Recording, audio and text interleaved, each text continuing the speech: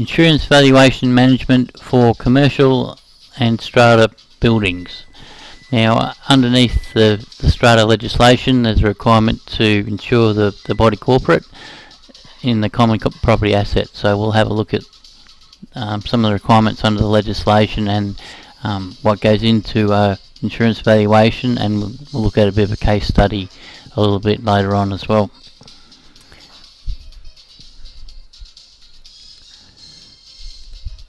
Okay, so what is an insurance valuation?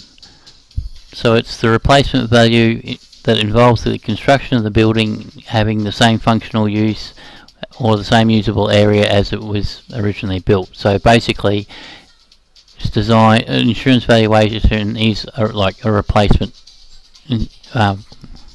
valuation. So if something happens to the building, then there's enough money to put aside to look after that building,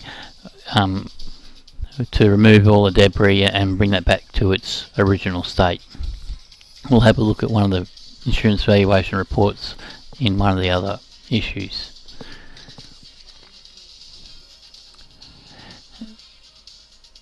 So some of the items that we need to look in here for the insurance policy. So the insurance policy must cover for damage and costs association with the restatement of the building. So that's a removal of debris, professional fees, council fees. So there's about 5 or 6 items that need to be done in there, so we need to keep an eye on that. Also, the body corporate must take out public risk insurance over the common property for its assets to reduce its risk to the body corporate. Now this can also be affected by asbestos and that in the workplace. So if there's been some buildings where there's been asbestos roof and their insurance cover was denied, and some buildings haven't got insurance cover because of the asbestos roof, and that to replace a whole roof to get their insurance. Okay.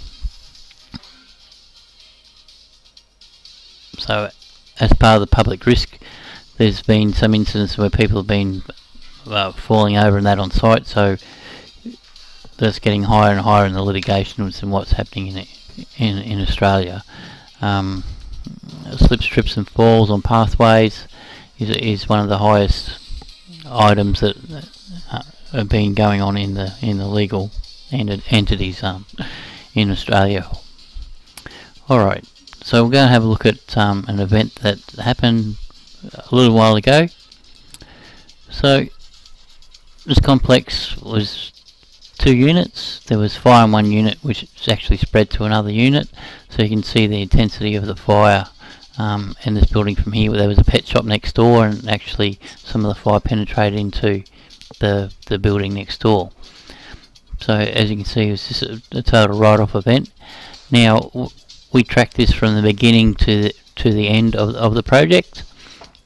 Now, so this has been after the event. Now this sat here for over 4 months, exactly at this site. So they just had their temporary fence up, and that just sat there for that amount of time. Now, for the removal of debris, you can see in the next slide here where the damage a little bit to the building and that next door, and this side here there's a fair bit on this side as well. So this sat still for another 12 months after that, and then finally another 6 months, and that after that they finally started construction, and then this is the final part of the building. So the total loss of rent, which is one of the components of your insurance policy, was $320,000. So we need to make sure that there's enough money put aside for loss of rent. So for the carpet companies, if they've got another place to rent to, if it was owned by them or whoever the tenant was, that's going to be lost income for that business. So if you've got any questions about the sinking funds, insurance valuations, occupational health and safety, you can either contact Sydney or myself, and we'll be happy to help you. We'll be looking at one of the other insurance valuations in the next series.